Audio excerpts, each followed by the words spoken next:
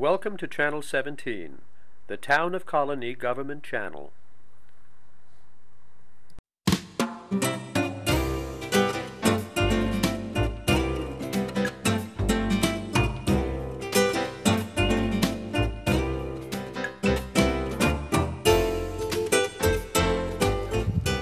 Well, welcome. Good afternoon. We're going to be speaking about some of the current business issues in China.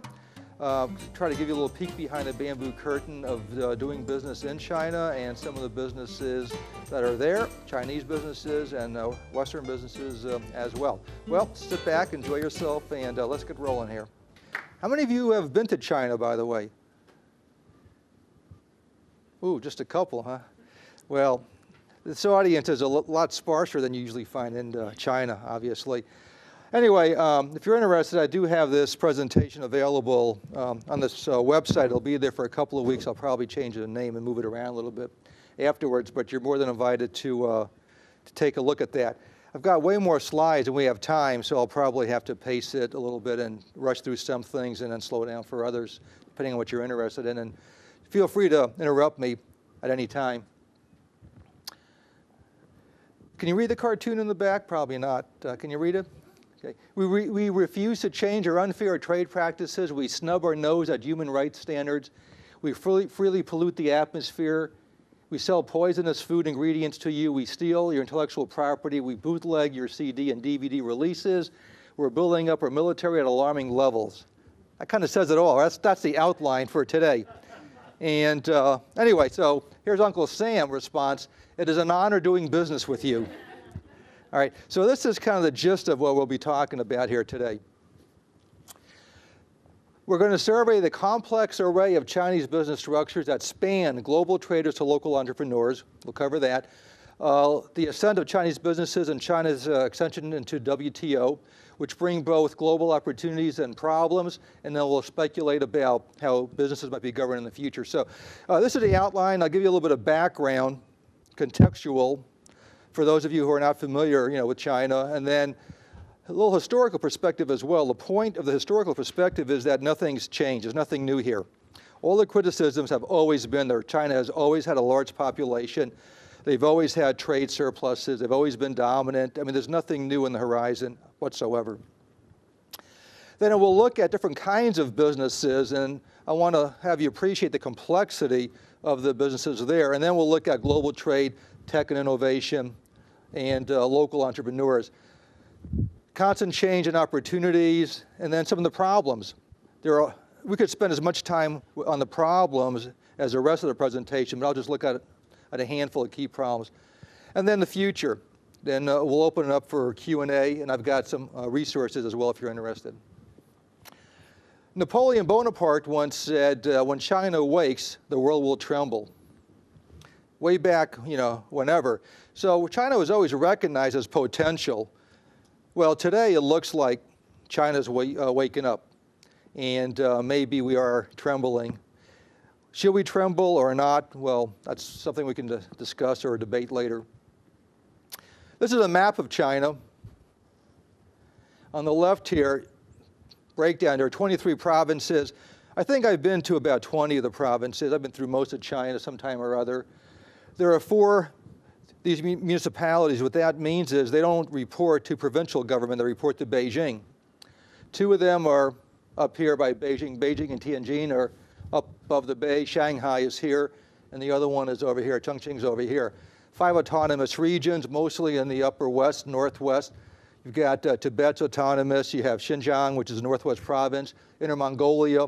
There's a little one, Gansu over there, and this over here. So those 5 provinces have a large minority population, so they're pretty autonomous. And then there are 2 SARs, SARs, different type of SARs, not the kind you heard about, but Hong Kong and Macau are pretty much autonomous as well in a different kind of way. So that's kind of the breakdown. Now, what these spikes represent are population density. Cities in China are all multi-million, all right? I mean, any city there, we're talking about big numbers. So put it in perspective. The UA campus is about this size. Population of Albany is about 90,000. Imagine taking everybody in Albany and putting them on the campus. Now you got two options. Either you go vertical or you go elbow to elbow, because you're going to multiply the campus population fivefold. Well, that's only a fraction of a mile. Now, keep doing that as far as the eye can see. That gives you some idea of the density we're talking about. However, you can see the density is concentrated along the coast and then down to this Hong Kong area. Also, this is a breadbasket. Sichuan province is a traditional breadbasket, and that's the home of Deng Xiaoping. So historically, that gives you a little perspective. We'll focus much on the coast. We'll talk about, you'll see Beijing, Shanghai, and Shenzhen over here are the major cities that we'll keep referring to. I found this kind of interesting too. If the population of China walked past you in single file, the line would never end. Forever. All right, so just giving you some perspective.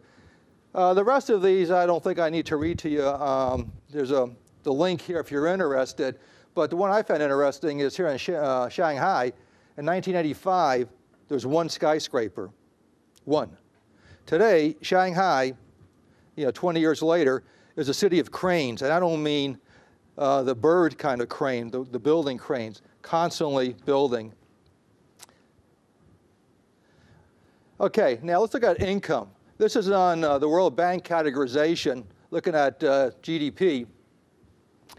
Most of China, half of China, in the central and western areas are considered to be low income. Another quarter, more in the central and again in western, are medium and low income at that rate. And then along the coast, we get more into 8,320, which compares to US median 100,000 at that 95 percentile.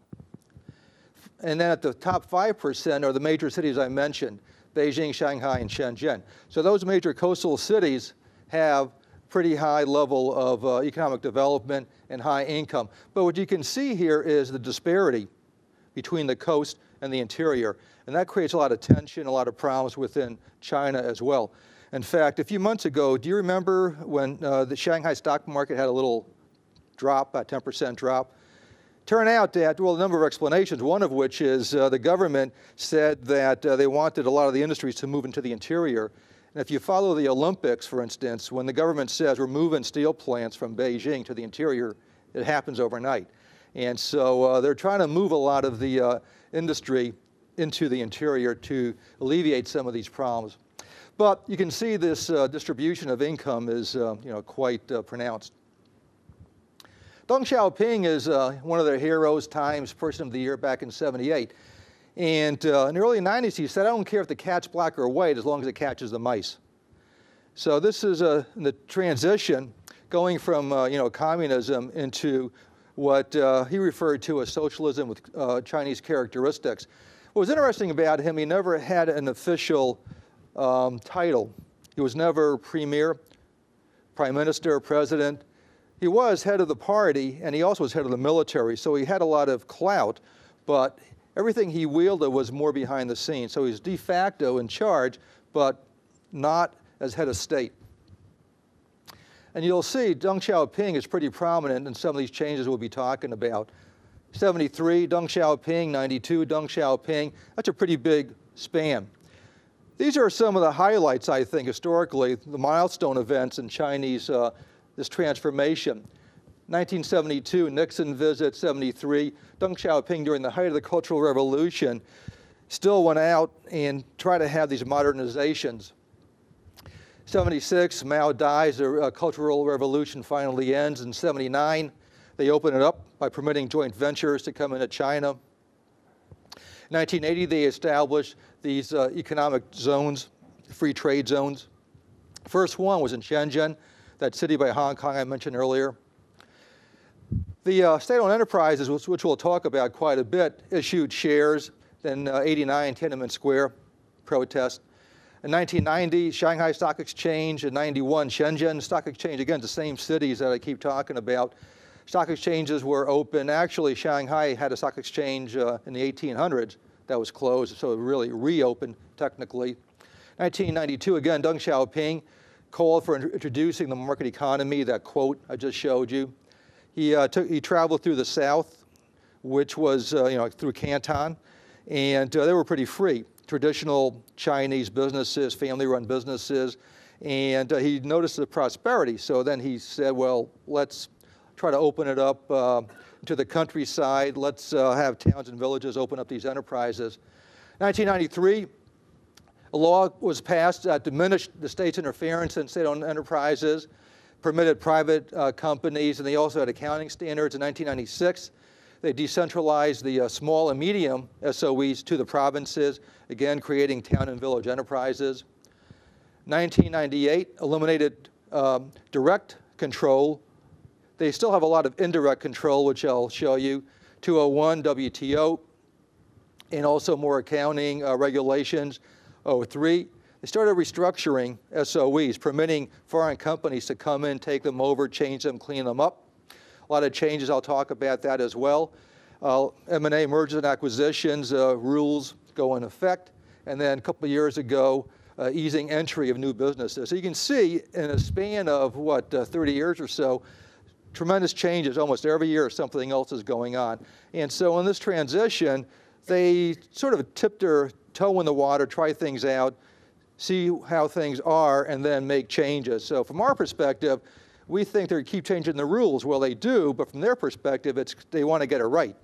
So we can see a lot of these movement toward more openness in the economy, but a lot of changes. So it's really hard to predict what's going to happen down the road with the legal side.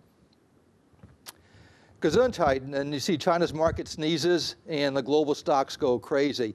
So today, in a lot of ways, China's economy calls the shots for the rest of the world. Whatever they say, whatever they do, it used to be that when the US sneezed, the rest of the world caught a cold, but now it's China. We pay a lot of attention to the stock market. When the Shanghai market goes up or down, we respond to it. Okay, here's another quote by Landis in his book. He said, if we learn anything from the history of economic development, it's that culture makes all the difference. He studied Europe and Asia, different countries, and that was his conclusion, looking at cultural differences as explanations for economic growth and development. Let me give you a little background of Chinese business culture.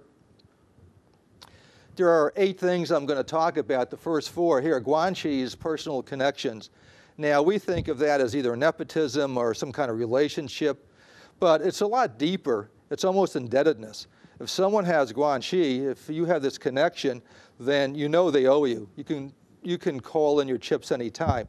Moreover, Guanxi's tradable, so whatever their connections are, you can have connections through connections. So if you have some relationship with one person and they have it with somebody else, through them you have this whole network of indebtedness, of relationships. And that's important for business. That's really how business operates. Relationship can occur for many different reasons. It might be your hometown. It might be same family name. It might be the school you went to. Some kind of connection is really important. Intermediary, it's important to have someone that's trustworthy as a middleman between you and whoever you're doing business with. Social status is very important. You can always tell pecking order when you go into a business setting or even to a business dinner, a banquet, by the way they sit and how they interact with each other. I had the privilege of going with the late President Kermit Hall over to China a year ago, and we had these big banquets, and Kermit was always in the middle with the party secretary next to him. I was always at the end, of course, with the waiter and the bus service. So, I mean, social status is extremely important, and you have to really know, who's who. One time, a bunch of us Americans walked into a banquet, and they had a receiving line. The Chinese had a receiving line, and they were all lined up in pecking order, so you would know who was the most important down to the least important. But, the Americans, we line up by who's the hungriest or, whoever's there first. And we confused them. You could tell after a while they didn't really know who to give gifts to. It was like very confusing. So social status is important. And harmony, interpersonal harmony, they never get angry. My first year there, I went there a full year, and in spite of car accidents and sharp elbows and trying to get on a bus and while they were getting off and so on, never had a fight. The first time I saw a fight was in Tibet, and so in spite of all the crowds, harmony, they never get angry, they're always smiling, which also is very confusing because they may be nervous, they may be upset, you can't really read, what they're thinking. Holistic thinking, the yin yang up there, everything it's not, you don't have any opposites, everything exists together. You have to see the whole system together. For instance, we think of heaven and earth. Well, they would say, well, if you don't have, or heaven and hell, if you have no hell, there's no heaven. You have to have an opposite, and everything is based on that, again, relationship and perspective. So you need the other end to know your own place, and everything is in relationship to everybody else, and especially your network. Thrift, well, I think we understand that, trying to save, work hard. Face, again, don't embarrass anybody. They won't embarrass you, either. Sometimes you're in problems. I've never met anybody when I ask directions who would give me a straight, I don't know. It's always 3 blocks this way, 2 blocks over, and then you find out it's wrong, but they're gone. And because it's all about saving face. They don't want to embarrass themselves and just say, I don't know, And then endurance, relentlessness, tenacity, the work ethic, and I think we're all pretty familiar with that. The Grand Canal is just a huge, big ditch that was used for centuries to get rice from the south up to Beijing, the capital. And someone once said the Grand Canal was built with millions of spoons. Just all these Chinese just by hand digging it. I mean, this is before we had big equipment. Anyway, those are some of the, I think, the important cultural aspects. What's past is prologue. What I'm going to do is look at some of the, I think, historical milestones to just make one simple point, and that is that nothing that we talk about China today is new. All right, it's just history repeating itself. China, first of all, might be the longest continuous major civilization, maybe. Now, they'll tell you definitely, but the first 500 to 1,000 years is all mythology, so you can kind of, forget about that. I mean, people with wings and that kind of thing, it's just, that's a maybe to me. And also, the area we're talking about is really controversial. I mean, Greater China is really a smaller area than today. But that aside, they've been around for a long time, and so you have to understand that it's a very strong culture. They were the largest economy in the world, and they had pioneered a lot of innovations. There's no doubt about that. So again, we see history repeating itself. There's nothing new here. Here's a list of Chinese inventions you're probably familiar with. I know when I was going to school years ago, we always had this in school.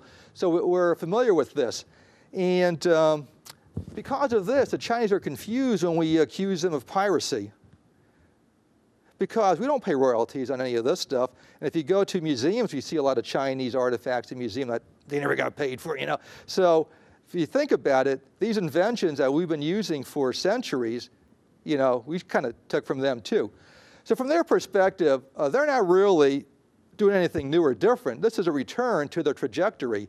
If it wasn't for the Western powers, the last 2 centuries being in China, they would have always been ahead of everybody else. We kept them down for a short time. They're just taking their rightful place. The rightful place depends who you talk to, either by our side or ahead of us. And that's where we get into some difficulties. Okay, just a quick romp through these dynasties. Southern Song Dynasty. I won't go into the north versus south, but there was a split. And in the south, this was during the time of the Western Crusades, but to put it in perspective for you. Again, a lot of inventions, the Chinese Renaissance, a lot of prosperity, but also decadence and infighting. They sort of destroyed themselves. And because of that, they were weakened, and it enabled the Mongols to come in from the north. So they were in the south, the Mongols came in from the north, they took over the northern dynasty and then the southern dynasty as well. Well, Genghis Khan and Kublai Khan ruled the largest empire the world had ever known, from Korea, parts of Japan, all the way to the Mideast, Persia, just about touching Europe. Their mistake was that they went south, and then they couldn't really sustain everything. Now, this was the empire that supposedly Marco Polo visited, and it's a question mark because some scholars think he never set foot in China. They think he got as far as some prison in Baghdad or maybe as far as Persia, and he spent all his years in prison, and the stories he wrote about were tales he had heard from others also traveling through or being in prison with him. But anyway, the Mongols developed trade with India, Arabia, and the Persian Gulf. And again, the Silk Road and a lot of these things that we kind of know. But the point I want to make is trade. Always about trade and prosperity for the Chinese. Then the Mongols were overthrown by the Ming Dynasty. And during that time, there was this admiral that was an explorer, warrior, conqueror, diplomat, trader. Has anybody heard of Admiral Zheng He? The greatest adventurer the world has ever known. See how parochial we are? This is all about teaching Western Civ. Well, he took a treasure fleet, I don't know, a couple hundred ships, whatever it was, 1405 to 1433, led by his flagship, the boat bound for the galaxy. They went all the way down Southeast Asia, Vietnam and so on, Malaysia, through the straits over there, India, up to the Mideast, today's Mideast, down to Africa, brought back African animals like zebra, giraffe, and so on. And they were trying to project power. I mean, that's pretty common today. We do the same thing, right? Get the Navy out there, project some power, try to get tribute, and try to get everybody to just obey your emperor. Well, when he came back, this one emperor died. The next emperor who took over ended those voyages. He burnt the ships, and he forbade any double-masted ships to go out again. And that's kind of an interesting situation, and there's a little debate as to why would he do that? Why would you have these adventurers go out and then destroy the ships that brought back all his bounty and projected all of that power?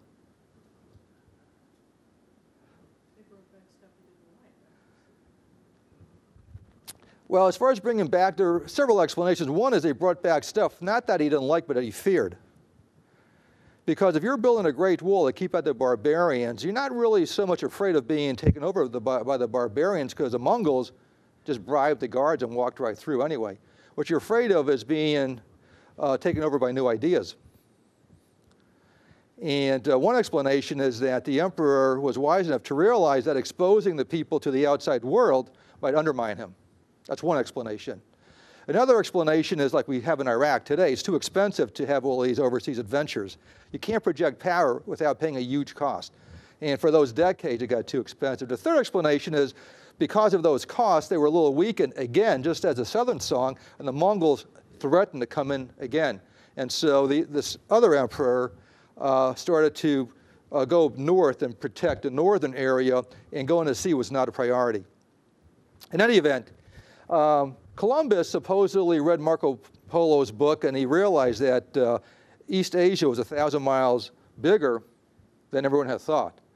Well, if you're in Europe and you know the world is round, and where you're trying to go in Asia is 1,000 miles closer, then you can probably hop over there by boat. It's 1,000 miles closer. So that's one explanation. Anyway, he tried to find the sea route to all the riches. So again, we have the Orient, these riches, a lot of trade, and I think a big reason for the rise of Western Civ is trying to go out there and do all this trade. So Columbus left the Mediterranean.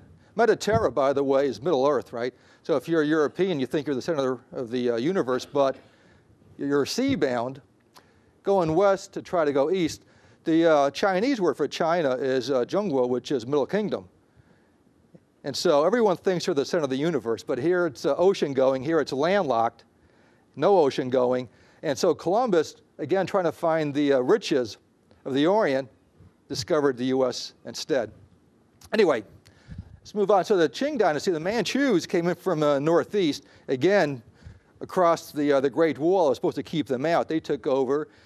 By the way, when the Mongols came in and the Manchus came in both cases, they were assimilated. China is so vast and huge that they became more Chinese than the Chinese were. So the Chinese attitude was always, let's just kind of pull back, we'll absorb them. And it was true, they became more Chinese. So the Manchus came in, and then King George, after losing here, sent Lord Macartney in 1793 to the emperor and brought more gifts. So rather than having the admiral fleet go overseas and bring back gifts, now we're over there, we're trying to trade. Well, the emperor had no reason to trade. He lived in the largest palace complex ever built, Forbidden City. He had more wealth than all of the European monarchs combined. He presided over this flourishing art and culture, and he had peace and prosperity to over 300 million people. All right? So he really was not interested. So the British wanted to have some kind of permanent relationship, and they refused. And then the quote that is really famous that I wanted to show you is this: "We possess all things." This is a response. "I set no value on objects strange or ingenious, and have no use for your country's manufacturers." Again, rejecting these goods. Same old, same old. What was he thinking? Again, you can interpret it different ways. One was, didn't really care for manufactured goods because they were superior. But I think most people would interpret that as really he was afraid of exposure, afraid of new ideas, trying to preserve what he had. And so I think this is, again, more and more the same that we see today. This is the background of today. Well, the British got into this trade with China, and it was a big deficit. British like tea. Chinese make a lot of tea. And it was more than tea, but that's pretty, symbolic. And so after this, another century later, the Opium Wars. And that's really significant because the Chinese will never forget the Opium Wars, how this was imposed on them. And this is what happened. The British were deep in India, which is another emerging power today, I'm sure we're all aware of. India was growing opium. So they took the opium, they controlled this, forced it on the Chinese, and then took the tea from China to England, to the British. And so this was a three-way trade that they imposed. So in the mid-1800s, Opium Wars, and a lot of rebellion by the Chinese, and eventually forced the Qing dynasty to crumble. By 1911, last emperor. Okay, so basically the point I want to make here is long history of surpluses. A little more current. The Chinese market is one of the largest in the world, but it keeps growing. China is the third largest trading nation in the world. And we are the largest trading partner if you add imports and exports. China overtook Japan in R&D spending, which is now second in the world in spending for R&D, research and development. And they overtook Germany for patents, so they're fifth in the world. So across the board, they're really doing pretty well. Statistically, you can see their population is about 4 times ours. Our GDP is more than 4 times theirs. They're growing a lot more than we are. But look at these import and export figures. How would you interpret that?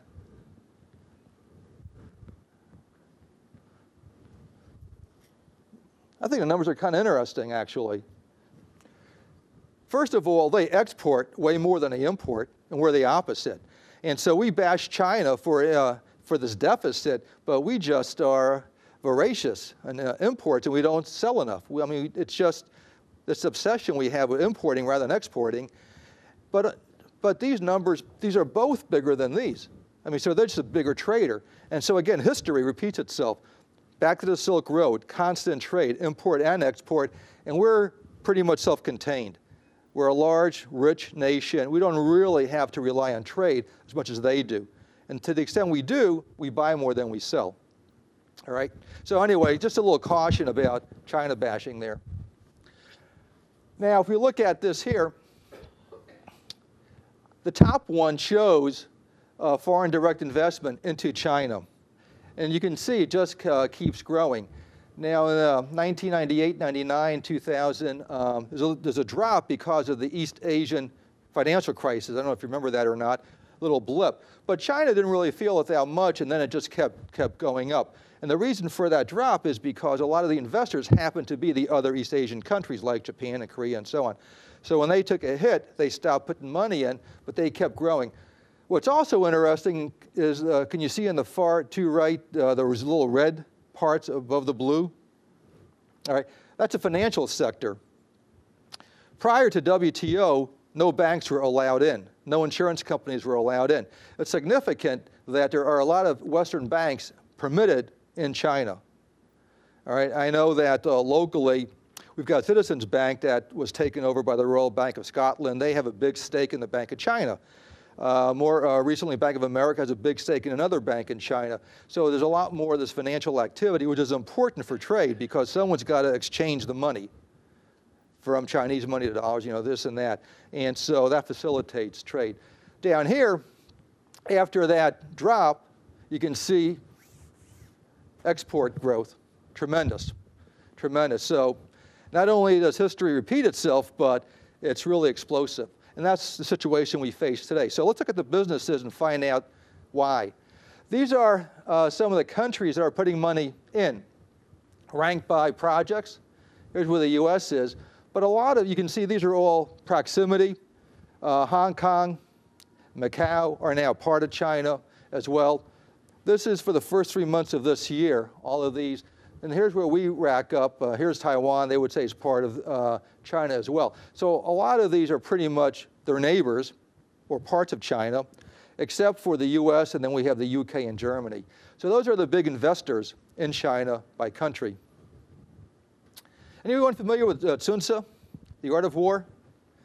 He's a major literary character. He was a general. He was a strategist, very famous.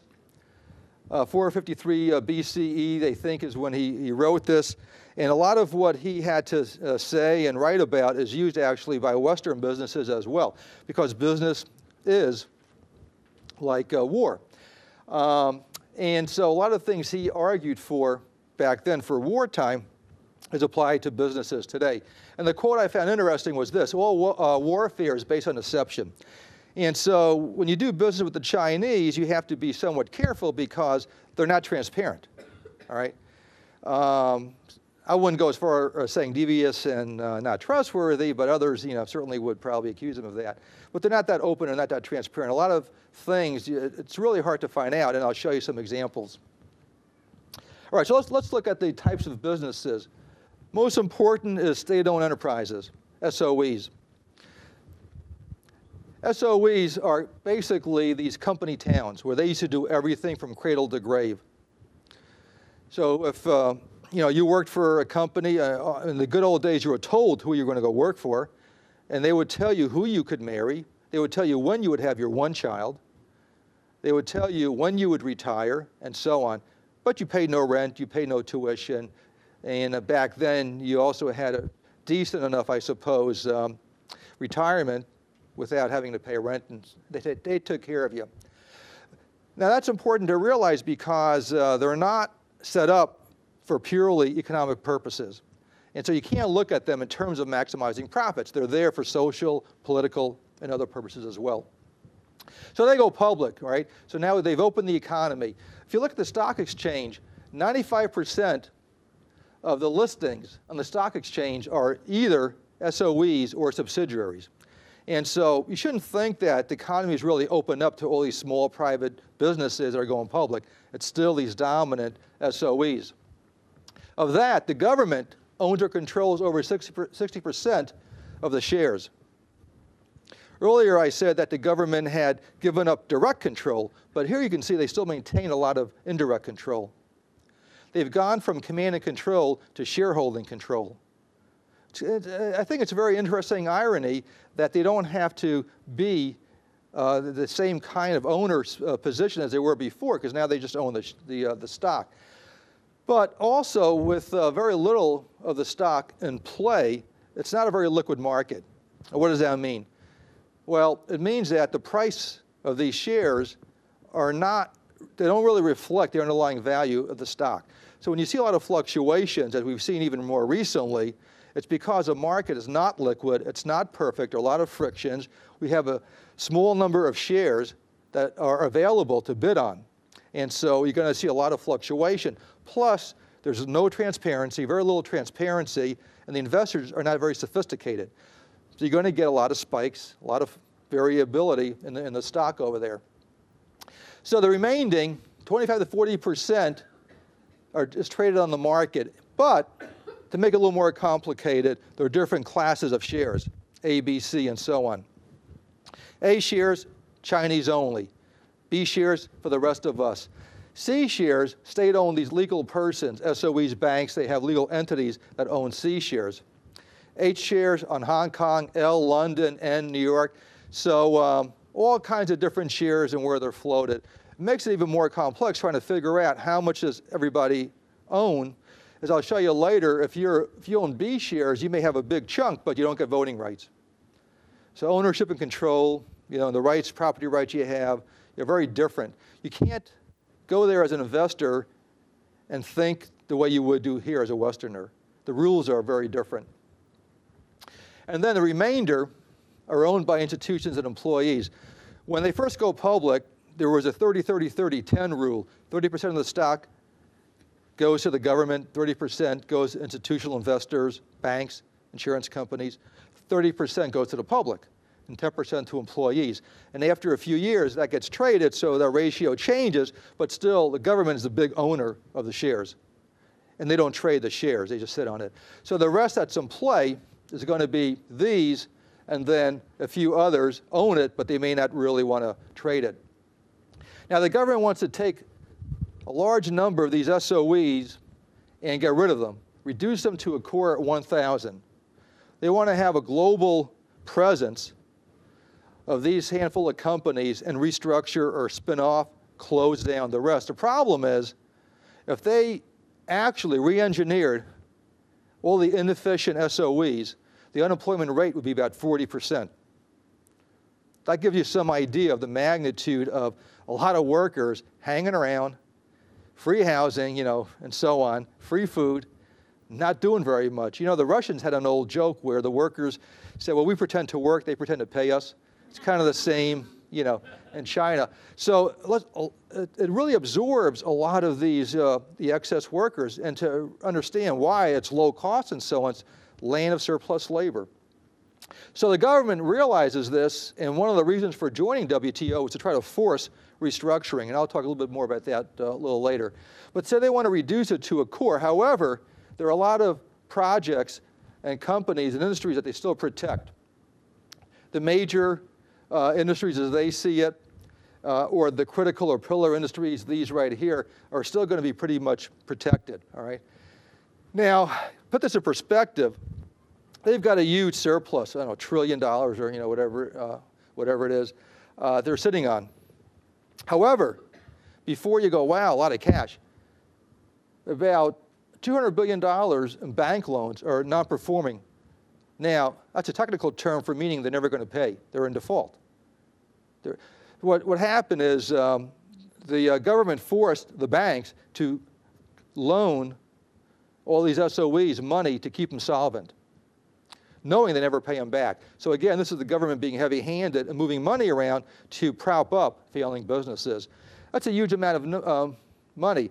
If you take that, if you take the pensions that these people ought to get, that's another issue, because one child, 2 parents, 4 grandparents, parents retire at 50, grandparents are probably still pretty active, one person supporting 7, person gets married, now one person supporting 14.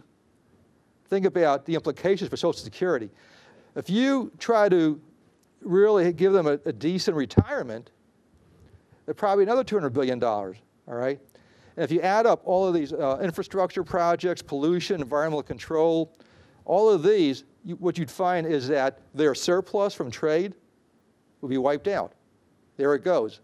So it's a very delicate situation. It's true they're sitting on a lot of cash, but they're also looking at a lot of liabilities down the road, okay? Anyway, let's move on. These are the largest global Chinese firms, and I'll refer back to some of them, but I just wanted to give you a sense of who they are. First 2 are petroleum. If you follow the energy market, China, well, think about this. What would happen if 1% of the bicycle riders in China bought a car? 1% bought a car of your bicycles. What would happen to the price of your gas? It would go through the roof. What would happen to the air? I mean, I don't even care about bumper-to-bumper traffic because there are thousands and thousands of cars registered every day in Beijing. I don't really care if they just sit still in the traffic there. I do care about the environment and the price of gasoline. And so if you follow China, there's a lot of political tension because of the search for petroleum. The two largest companies there are petroleum. And I'm going to come back to the second one a little bit later. Again, energy here. To fuel this growth and development requires a lot of energy. So the grid, petroleum, mobile, communications, cell phones and all that, life insurance, Bank of China, another bank, another power grid, and telecom again. Several sectors really stand out, okay? What's really screwy about this is over here. I don't want to do the accounting stuff with you. The numbers make no sense. Absolutely make no sense. You can look at them till you go sideways and go blind. It's totally screwy. And yet, these companies are highly valued. They're the largest in the world. I visited a company there, a steel company. It's the largest steel company in China. It doesn't make the top 10. It makes the top 20, so it's still pretty large. It's called Baoshan Steel. And I talked to some of the managers, and they were boasting about how they're restructuring, they're innovative, and so on. They gave me the annual report. I went through the annual report, and I saw numbers that were just, 1% or in the negative 2%. Now, asset turn, to put it in perspective, for a manufacturer in the U.S., should be more than 1 for manufacturer, not for service. Yes? When you say they make no sense, if you don't understand why they are the way they are, you suspect they're not really that. No, well, actually both, I suppose, but actually the former more. They don't make investment sense. If you see these numbers, you would never invest. I see zeros, I see negatives, I see single digits. None of that makes sense. So to put it in perspective, what I was trying to say was the asset turn for a manufacturer, so the first two, the third, not the banks, but some of the others, should be at least 1. And so I look at the annual report, and what happens is the steel company was in all kinds of businesses that appear to be unrelated. Transportation, insurance, real estate, warehousing, ports, and this and that. It made no sense, right? Well, the reason they were in it is because they needed those services to move steel around. So because the other businesses were not available for them, they had to do it themselves. The other explanation is a lot of times the government tells them to buy businesses. You familiar with Qingdao beer? Qingdao, most people are kind of Qingdao, Chinese beer. So they went private, well, not private, they issued stock, and then they were told by the government to buy smaller brewers. So they don't look as good because they're absorbing these failing businesses. So those are the two reasons. They're told to absorb the failing businesses, and they have to sometimes get into these businesses because that's the only way they can go global and do trade. So those are some of the peculiarities, but the numbers really look pretty horrendous. And yet, it's a booming stock market. Now, here are some of those companies I mentioned. This article came out on Forbes not too long ago, and it talks about these blue chip stocks on the New York Stock Exchange are actually in trouble. Those are the first two petroleum companies and the life insurance company I mentioned. Here are a couple of other companies, but these are on the other list. And without reading it, they're basically explaining why they're in trouble. There's a lot of stuff there that just does not look good. If you go through this transparency and you actually get behind it, there's not much there. It turns out that New York Stock Exchange, a lot of these companies like to get listed because it's a sign that they're transparent, they're open, they're legitimate. It turns out, though, that the rules don't apply to any company if over half is controlled by either one entity, right? And so these top firms are controlled by the government. I mean, over half is the government, so those rules don't apply anyway. And so they skirt a lot of the rules, and so they just kind of warn the readers that for these companies, look out for these earnings transparency, conflict of interest because they trade with each other and so on. So those numbers I showed you, are really very suspicious. And yet these are some of the largest capitalized companies that exist. So that was one warning. Now, let me give you another story. I sent this presentation to a lot of my friends, many Chinese, many over there, one of whom sent back a story about Warren Buffett. And he said, boy, I bet you he's upset that he just sold off one of those companies, and after he sold it off, it went through the roof. And I said, I'm not really sure. So I looked into the story, and here's what I found. PetroChina, in 2003, he bought 13% stake for $400 million. Now, this is a company that explores in the Sudan. Now, if you follow in politics, you know the genocide and a lot of the controversy that China is looking the other way on genocide so they can get the oil. So it's very controversial. That was one of his first large global investments and the highest profile. And yet, he bought 13% of the stock. He only had 1% of the voting interest. Back to some of these problems I mentioned before. Well, he just sold the last of his stock for $3 billion. He's paid $400 million. Not a bad return. But what's interesting is this company, overnight, it went public. Overnight, the value tripled. $1 trillion, this is the highest valued company in the world. It's double number 2, which is ExxonMobil. Also petroleum, obviously, because if you follow the price of oil, you know what's going on, right? And so that's why my friend writes back and kind of put my nose in it, tried to. I bet he's really sorry now. I don't think he's sorry, because politically he had to get out of it. And also he thought it was at the height. He thought he got out just in time. Only 2% of the shares are floated. Somebody else has got 98% of the shares. And so when you have a lot of money chasing only 2%, of course they're going to ratchet it up. PE values are at this level in the US. 20 is pretty high. So they're really bidding up the value of the stock, double ExxonMobil. And now they've got 5 of the most valuable companies in the world, some of which I showed you before, right? China Mobile, the bank, life insurance, and the 2 petroleum companies. So those companies I showed you are the highest value in the world, but again, the stock price does not reflect true value. Transparency, no sophistication, not enough shares really floating, and so on. A lot of still problems over there.